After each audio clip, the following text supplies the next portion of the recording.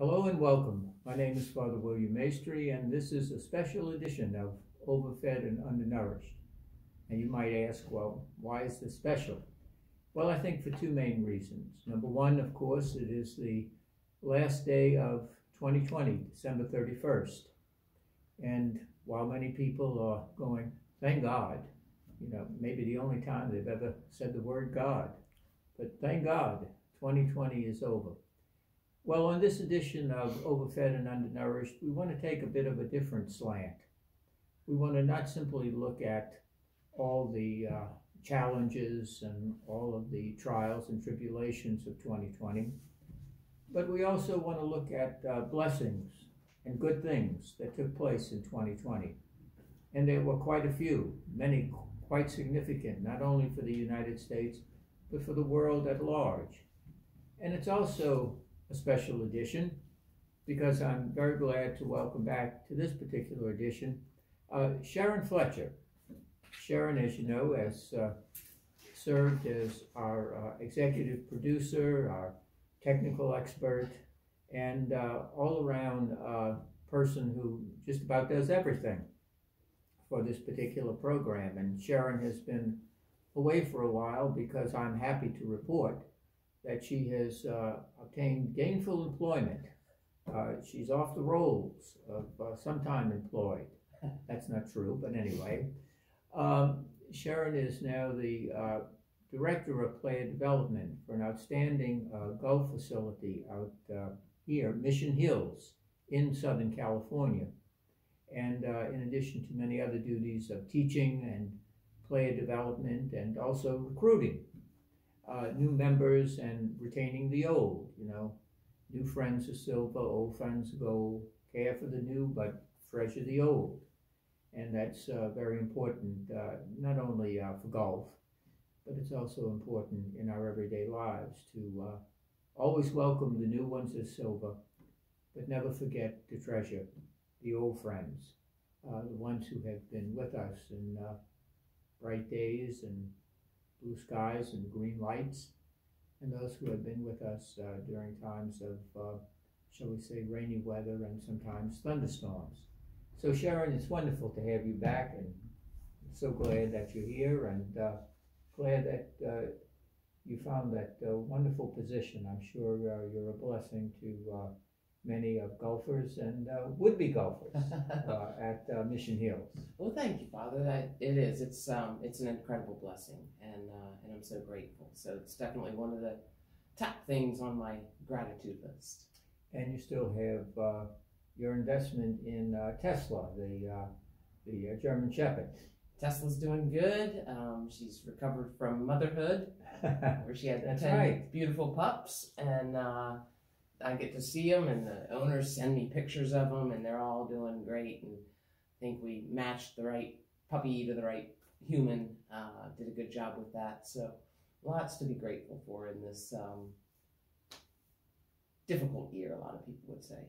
Yes, and I think that that's the right kind of tone, that we don't want to look back in anger or back and I'm so glad this is over with, because as St. Augustine said many times,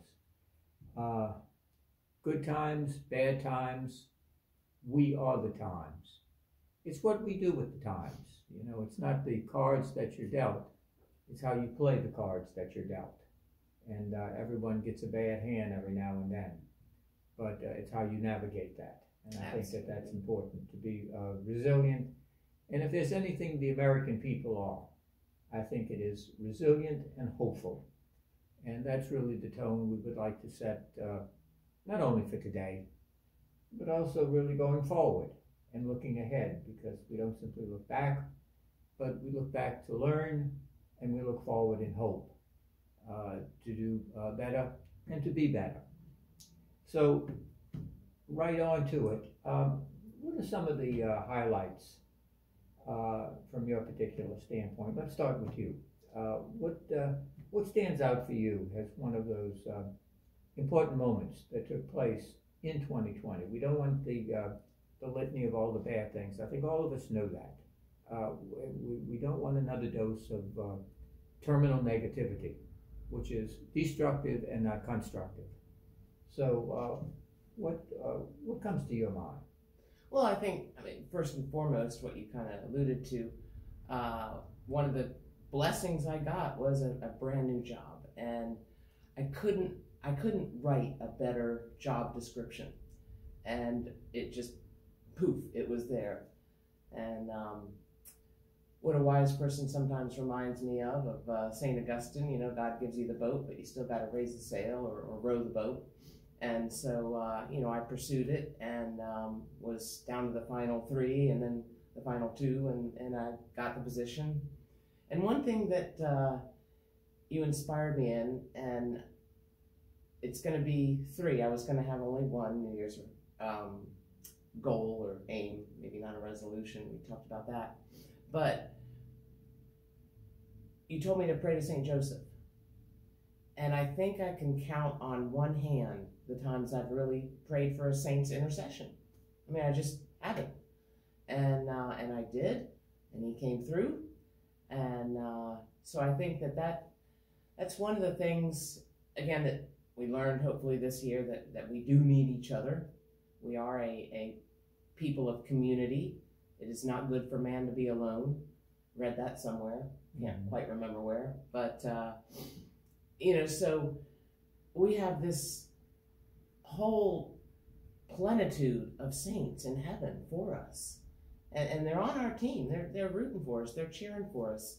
And I haven't used them as much as I'd like to. So definitely going to have St. Joseph as kind of my saint of the year, and look to the saints for inspiration, for guidance, and yes, for intercession. So. Well, and I think, if I'm not mistaken, correct me please, but I think that Pope Francis has named this particular year as dedicated to St. Joseph. That's right. And St. Joseph is the patron of workers. And certainly we want to remember the workers and all of those who have done such a magnificent job. And that's one of the things that came to my mind. Not politicians, not big institutional or establishment types, whether religious or secular, but it's the everyday person who went out there, especially in the early part of this virus that has infected the world. I'm talking about grocery people, truck drivers. I'm talking about people who in service stations and in so many other ways. They kept on keeping on, and they kept us going in many basic fundamental ways that every day we take for granted. And I think of all those people who every day got up and was facing a great deal of unknown back in March and in April and all of those months in which we knew more about what we didn't know than what we know. And yet they went out there and they fulfilled their duty. And to me, those were really anonymous, unsung heroes. But I really believe that the Bible talks about the names of the just, the names of heroes that are written in the book of life. And there's no shelf life for that. They're eternal. And we don't know their names. We don't even see them many, many times. And yet they did so much for us. So I think, in this year of Man of the Year and Woman of the Year and all of this other sort of stuff, we look to notoriety. But we also should look to the anonymous, the person who worked quietly off camera, the person who works kind of against the wall, and yet they make our life so rich. I think of first responders, and I know many people who left their homes, their families, who were skilled in medicine and in various other essential services, who left and went to the epicenters of this country, and some around the world, actually, to help. And this, to me, is a tremendous story of hope and of sacrifice, and really of God's presence working through all people, not simply the exalted and those who sit in high positions, but it's the everyday person who does so much to hold the world together. to hold our lives together. And while we don't give collective awards and recognition and all of this kind of stuff at this time of the year, yet I think that we owe a tremendous debt of gratitude to those first responders, our police officers, our magnificent police officers who dealt not only with virus but also with violence, terrible violence and destruction that took place. Yet they were on the line, often criticized, often maligned, rejected, defunded, and all of these kinds of things. We don't want to defund them. We want to exclaim them and extol them for their heroism. Doctors and nurses who worked. That really tells us something about the human spirit and something about the goodness and the heroism that is within each and every person when that occasion arises. And I really know and believe that God will bless them and their families in abundance, not only here, but in that eternal real world that is to come. I'd like to bring up something, if I may, which I think is very, very important. I think that President Trump, now before we get into all of this partisan politics stuff, please, I hope we have not come to the point where peace, and the relieving of the suffering, the hurting, and the dying of humanity becomes a partisan political issue. If that's the case, then we really have miles yet to run, because those are not partisan political issues.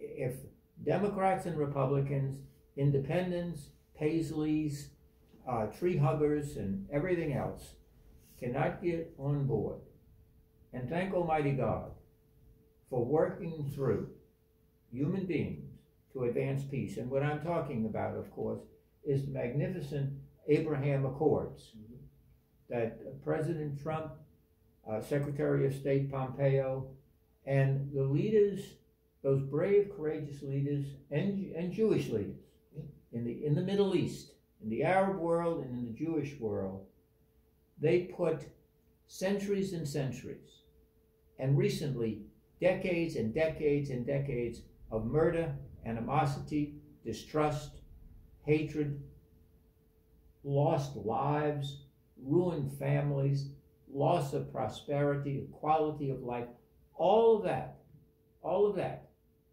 They had a greater courage than going on the battlefield of war. They sought the common ground of peace. The common ground of peace. And that often takes a very, very special, deep kind of courage, because it means you have to let all of that baggage, all of those scars, all of those wounds that have been festering for generations and centuries, and you have to seek healing. And that to me was just a magnificent, magnificent sign of hope, of what is possible when we give peace a chance, when we really give peace a chance based upon trust and mutual respect. And to me, that transcends whether you're blue state, red state, or whatever other color that we happen to be throwing into the mix. This is a question of humanity. And if we cannot rally and come together on that, as I say, we have miles and miles yet to run before we ever take a victory lap. And the great thing is that we see more countries coming together and wanting to be part of this. The old strategy of let's erect the barricades, let's weaponize and get all together. And President Trump again said, if you want peace and prosperity and a better life for your family and for those who will come after you, work with us and the Jewish people, and we can have a better future for you and for those who are in the web of time, who haven't even appeared yet. And yet they will look back and they will say, thank God that those people had the courage to seek peace. I thought it was just a magnificent achievement in this year of virus and violence. Peace mushroomed and blossomed, and that ought never to be overlooked. No, it was absolutely incredible, and I think what was most incredible is the lack of coverage.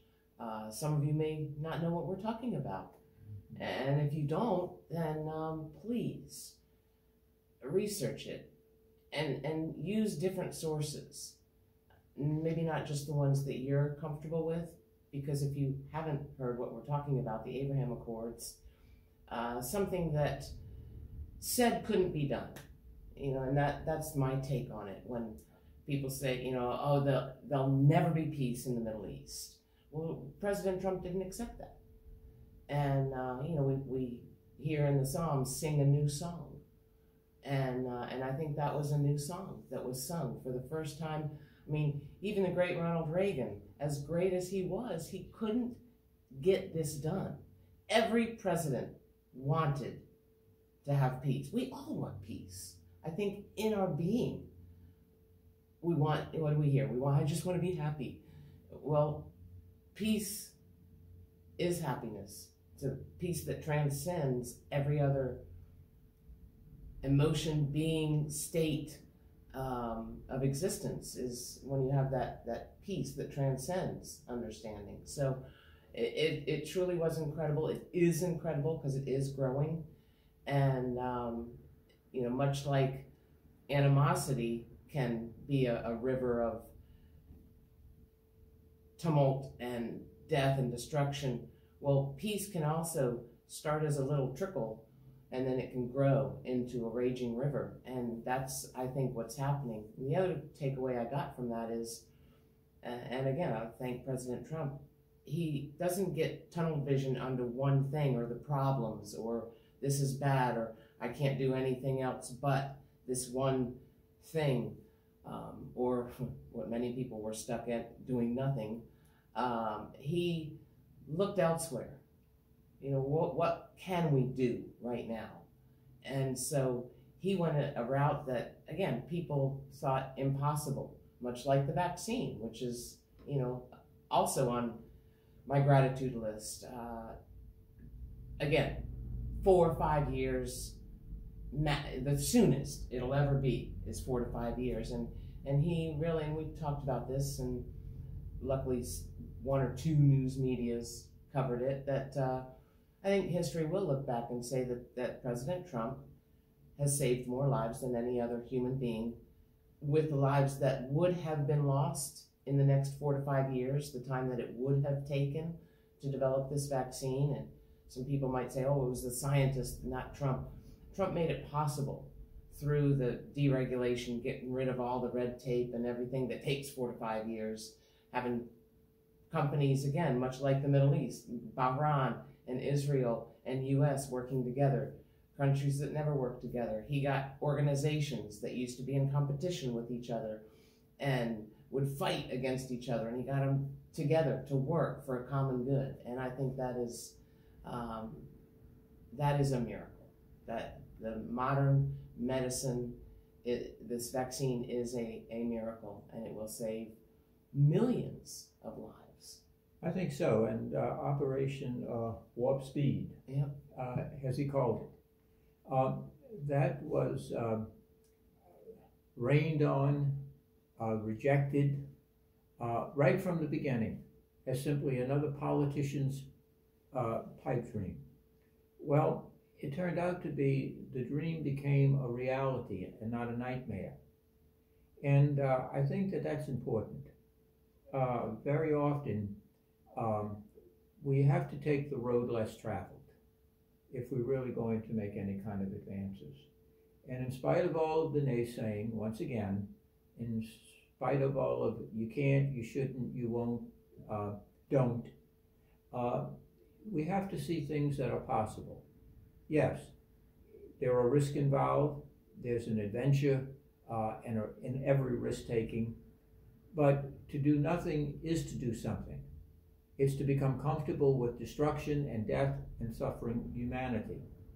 And it's interesting to note that those who were loudest in their criticism, those who spoke most against it, were one of the first in line to get the shot, to get the vaccine.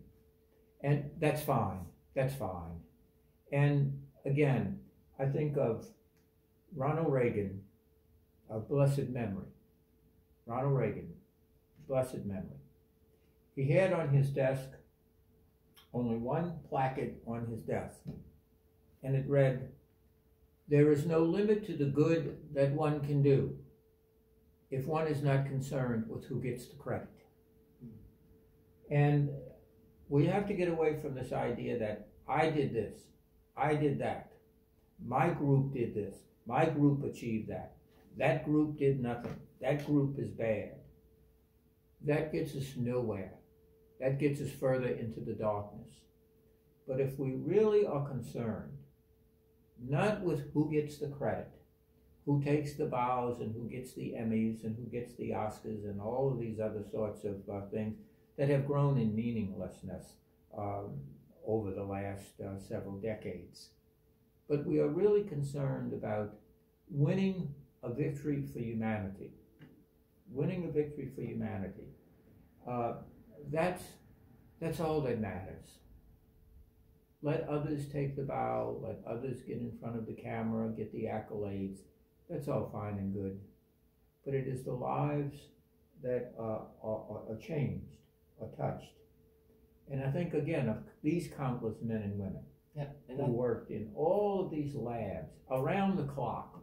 We don't even know their names. We know all the people who are in front. We see them every day. I not see them in some instances. And that's fine. That's fine. You got to have a face on all of this. I understand that. But I also think of all of those scientists and researchers, those technologists, those nurses and doctors, those volunteers who came forward and said, "I'll go into the test trial. I'll take it. I'll take it." That's an enormous story.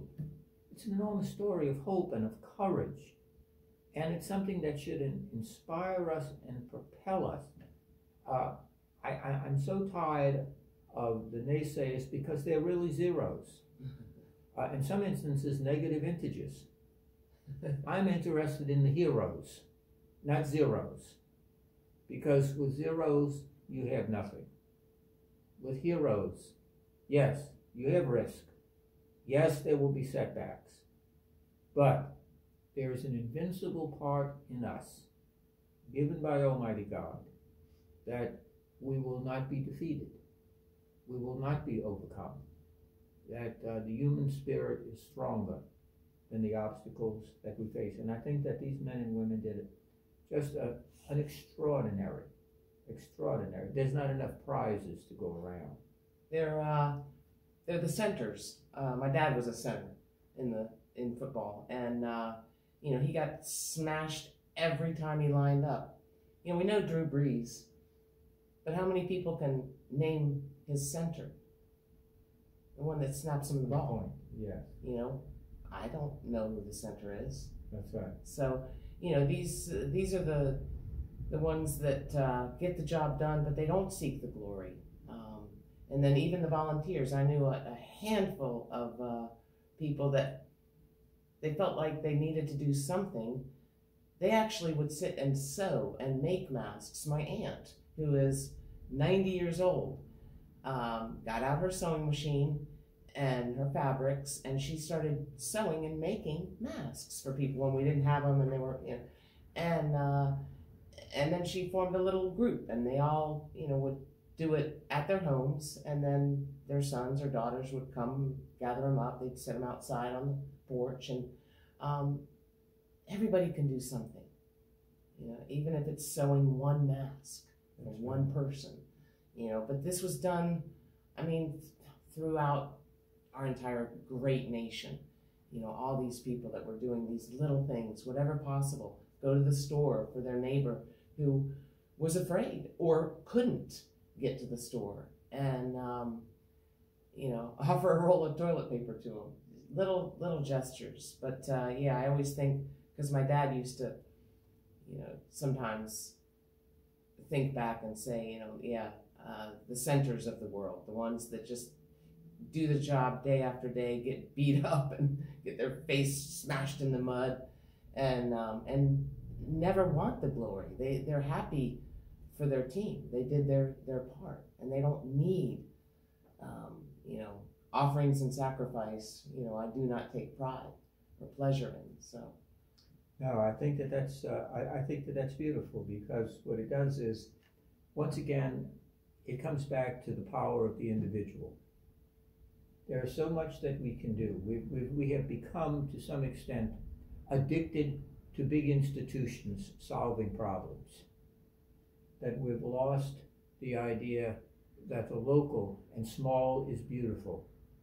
And it begins with the individual. You know, the iceberg that sunk the Titanic was once a drop of water. Mm-hmm. And also, the beautiful monuments were once a brick. And it is that.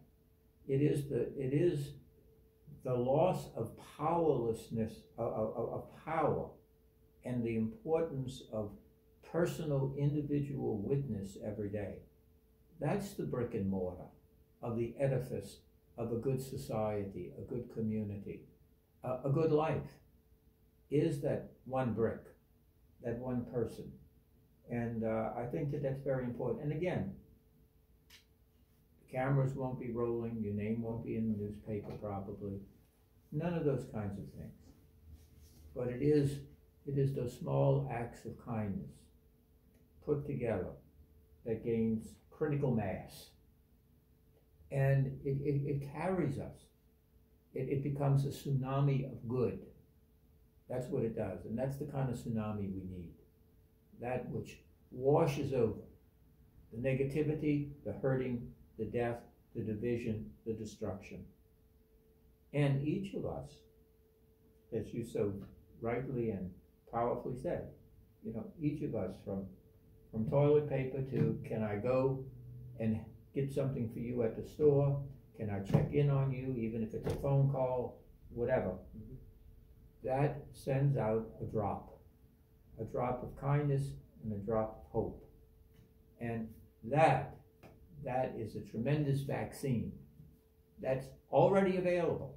It's already available.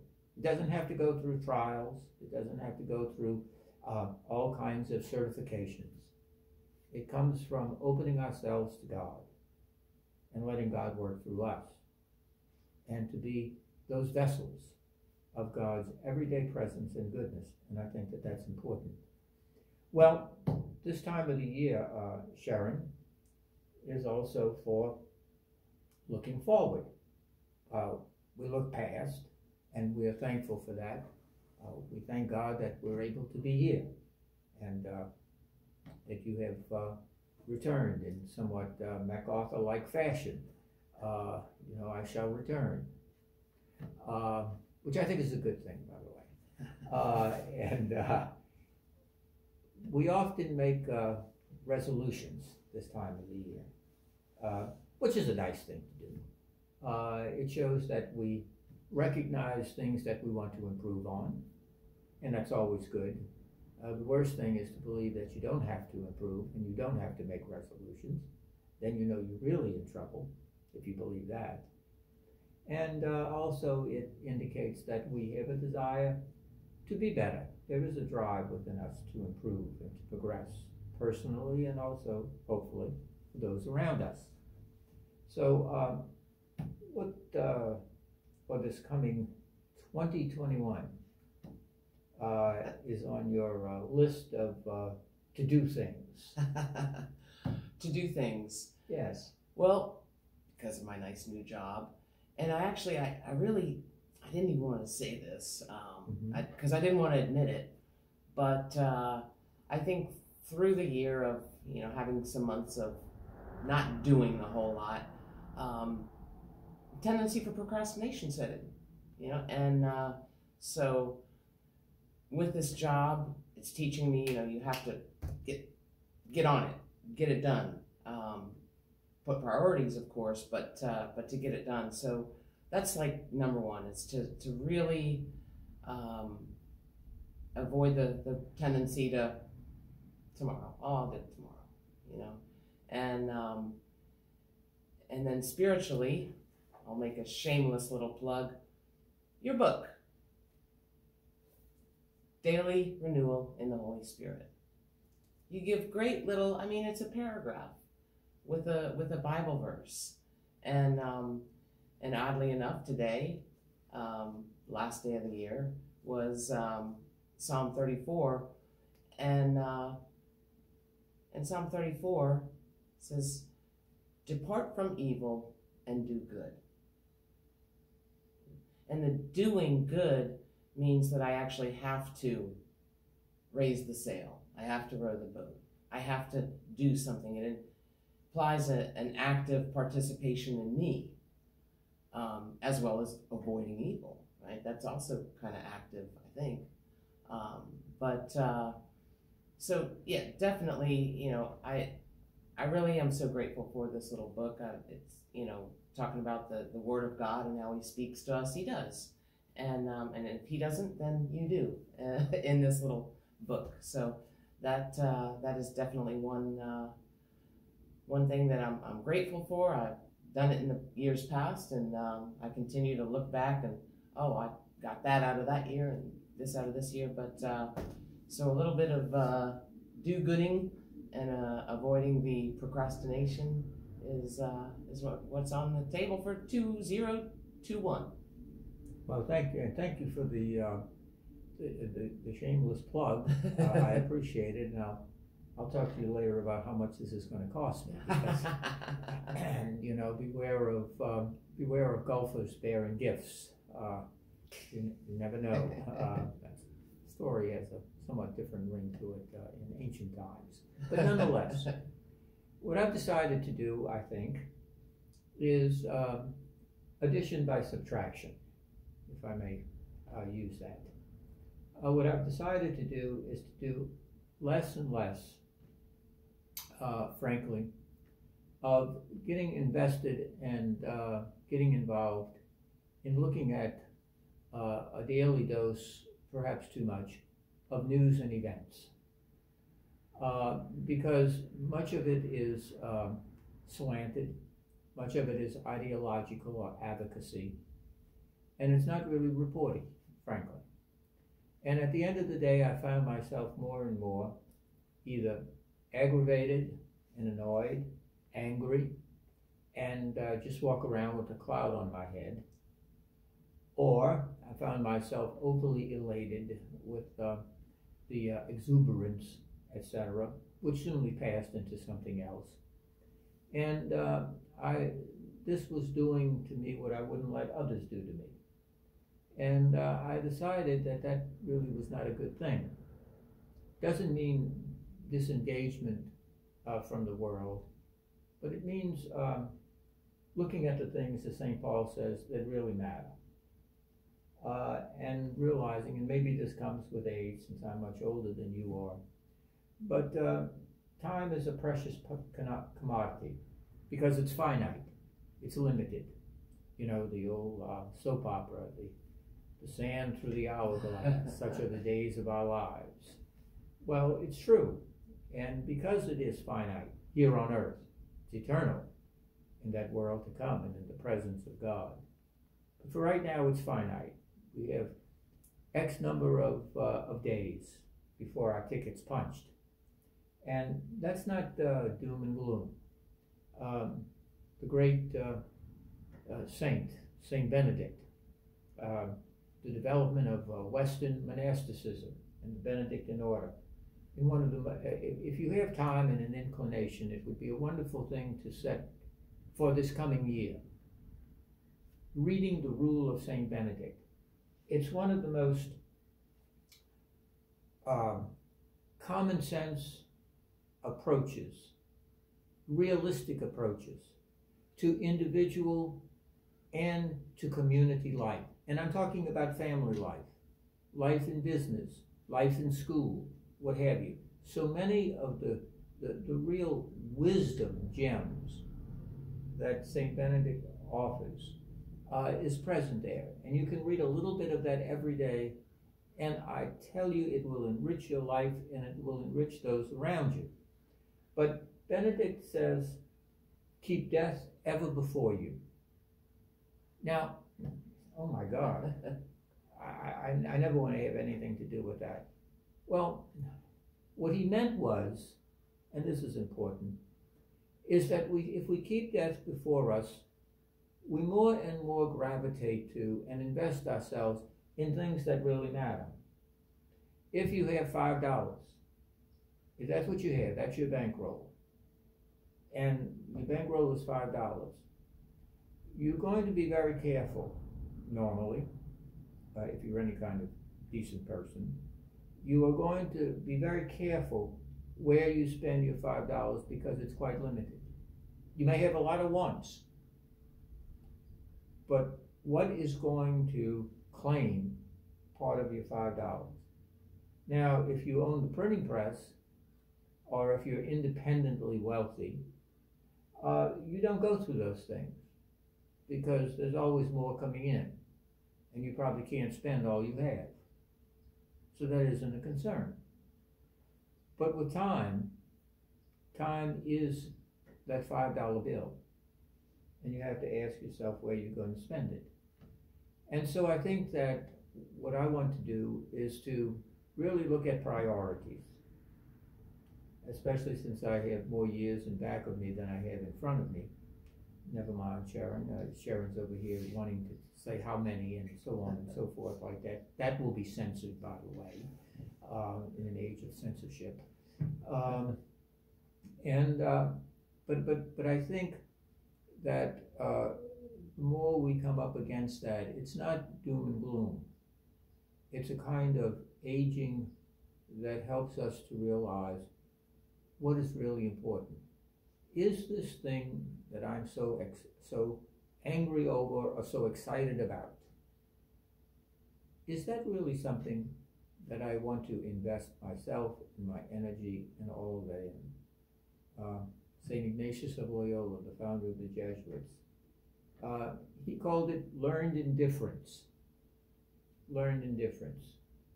And the great English writer T.S. Eliot